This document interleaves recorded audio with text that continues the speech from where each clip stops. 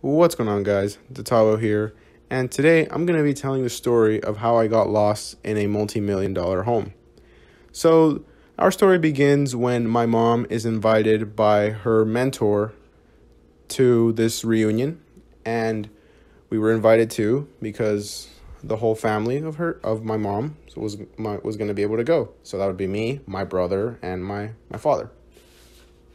So we were familiar with the location, and it wasn't hard to get there since we were very familiar with where to go. It was just the addresses to get into the streets. We knew like very well where to go and all that stuff. It was just the specific address was what we had a little bit of problems with, but that could solve the GPS very quickly.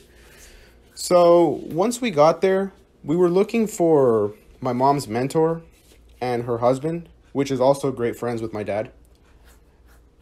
But we couldn't see them. We were not able to find them. We tried calling them. They did not respond.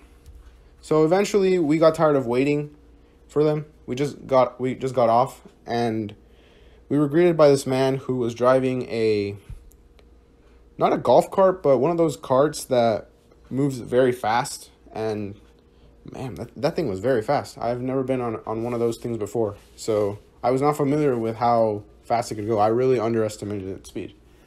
So he drives us uphill to the house, and once I got to see it in person, I was absolutely starstruck. I'm not going to lie.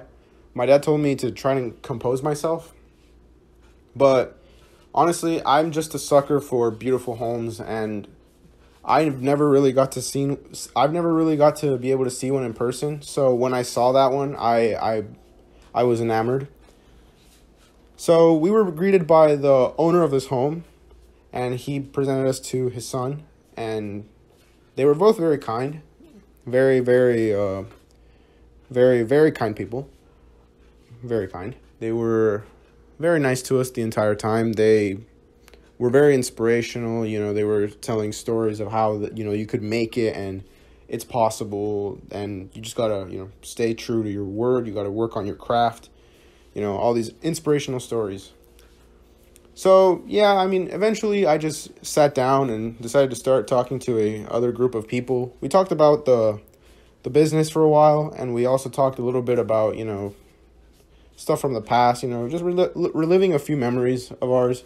Even though I had never met these people in person, they were very, very social with me. And they talked to me as if they had known me forever, which is something that I struggle with. I'm not that social, as some of you may know.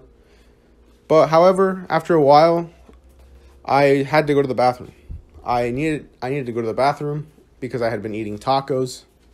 And if you know from my previous story of the woman who went #1 in public, you would know of how I struggle with keeping my stomach intact, and I need to use the restroom straight away after eating something.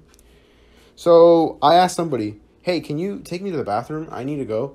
And sure, yeah, they said yes. And the mentor of my mom's mentor husband took me to the bathroom, guided me, and he took me into this bathroom. It wasn't really a bathroom because I think they call those half bathrooms because they don't have a shower. But I didn't care. I needed the toilet, so I didn't need the shower. So I went to the bathroom, did my business. Let's move on. However, when I had to get out, he had left. So I didn't know which door I had to take to get out.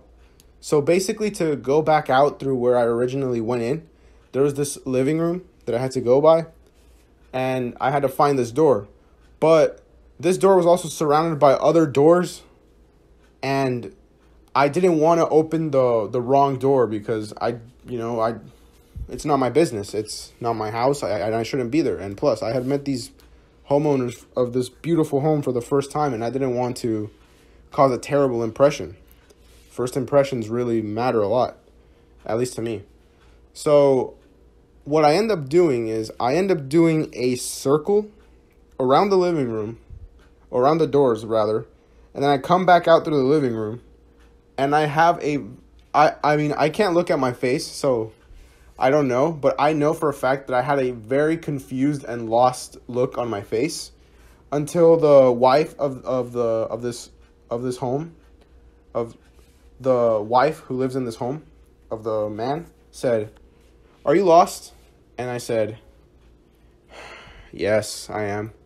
And then she said, "Oh, it's okay. Just go out through the sliding door." And I said, "Oh, okay. I'm sorry. I'm sorry. I don't know why I apologized, but I felt like I needed to apologize because I don't know. I was just embarrassed at the time. I was just embarrassed in the moment. I didn't know what to say. The first thing that came to my mind was to apologize and say I'm sorry." She was very nice. She said, "That's okay. That's okay. Don't worry about it." So I go out through the sliding door. I cover my face with my hand, and I say, "Oh, my gosh. Oh, my God. How embarrassing." And then the first person I see outside is my dad, and he said, "What's wrong?" And I said, "Dad, I just did a little bit of a dummy." He said, "What do you mean?"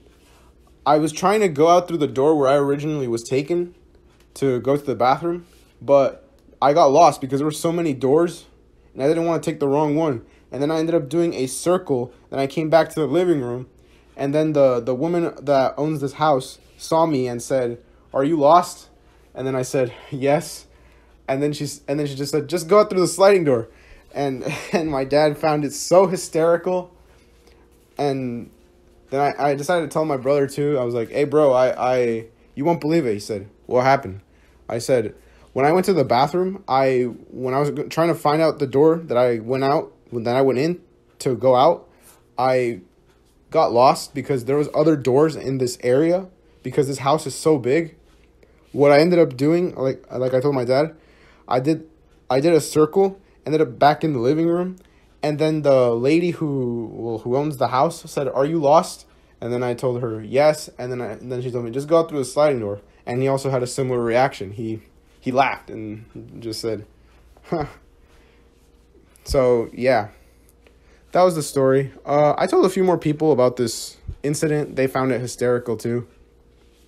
I mean, at the end of the day, I guess it was kind of good because I got out a few laughs out of some people, and the event went well overall. Like I said, everyone was filled with inspiration. Everyone was super inspired, and everyone just seems to love what they do. And it's also something that I would like to get into. Like I said, I don't know if I said it, but I would like to get into this, what they do, but it's going to take a while, and with time, it'll eventually happen. You'll see. Overall, these people were very nice, like I said, and yeah, we might be going to another reunion very soon, and I cannot wait, because this time I will be ready to know how to get out of the house, get in and get out. Alright, anyways, that's going to be it for me. If you enjoyed the story, please give it a like, comment, subscribe, and all that stuff, because I will be telling more stories soon. I know my first story, my woman goes #1 in public, was quite a while ago. I apologize. It's just I'm kind of skeptical on which stories to tell, but this one was very recent, and I thought it'd be great to share it because I have the full memory of it in my head. So yeah, that's why I decided to share this one. Anyways, take care and peace.